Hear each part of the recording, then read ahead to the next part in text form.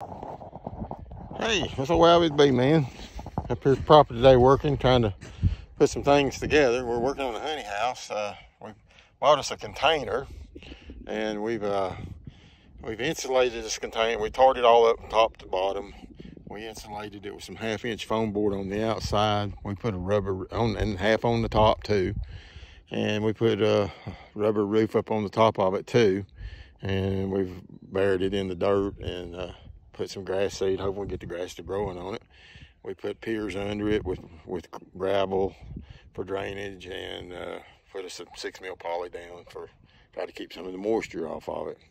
So anyway, I'll turn this around here and show you what we're working on.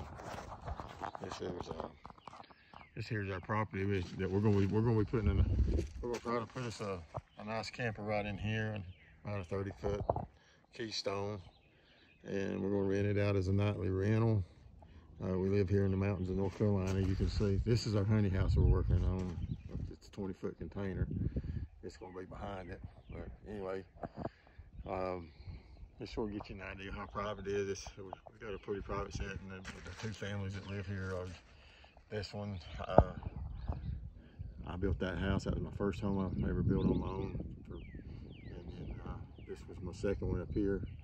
And then me and my wife sold it, and we moved away and built some more properties. And then we moved back here. This was my home place back in the day. It was where my grandma and grandpa, that's where I was raised at. But there's one of our bee yards down in there hiding out, and we've got bee yards up here.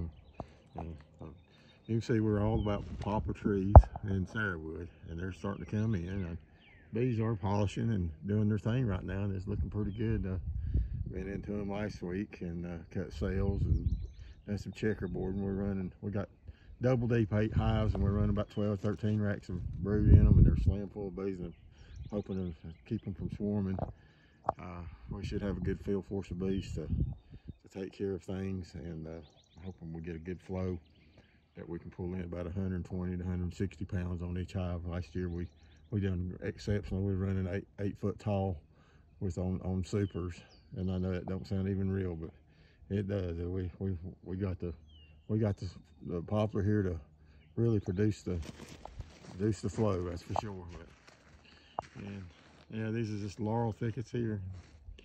But yeah, we'll walk over here and see what we're doing on this thing here.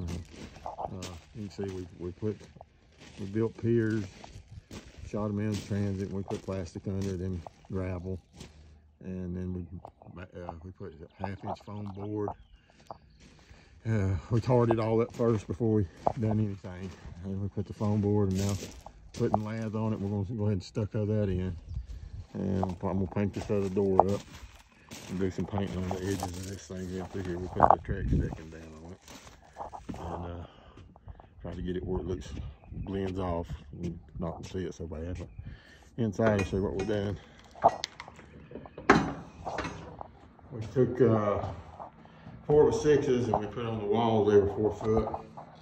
And then as this ground contour took off up through here, we went ahead and put turtleback timbers in there and put 3 in the back because we got a lot more dirt in the back there.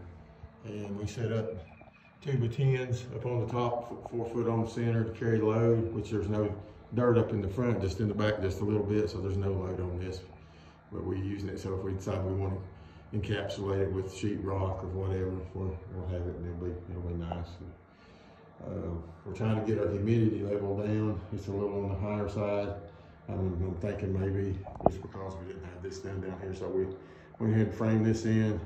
We're going to go ahead and shoot it with the foam, and then cover it up with plywood and put a nice floor on top of this, and then we'll see how that brings it down. Hopefully we'll bring it down to the right humidity. Temperature runs on 78 degrees, 75, 78 degree day. It was 57 degrees in here. So that's pretty cool for a year-round thing. If I keep it in the 50s all the time, that'll really help the honey. But yeah, we're real proud of it. I think it's going to make us a really nice honey storage for our honey. We take pride in our honey here. We work hard on trying to get good clean honey. We take our time on cleaning it. I know sometimes you get some wax particles in them, but we really try to dial ours in really nice for people. And we have a lot of customers that, as you'd say, repeat customers that come to our house all the time, and they're buying cases and jars and whatever. they like the taste of it. We've got one woman, she likes to buy it. She makes breads with it for bakery and stuff. But we have a lot of customers that just drive to the house. We don't even advertise. So anyway, this is Albie the Bee Man. I'm gonna be signing off. We're gonna get back to work here and have a good day. Lord bless and keep you. So see you.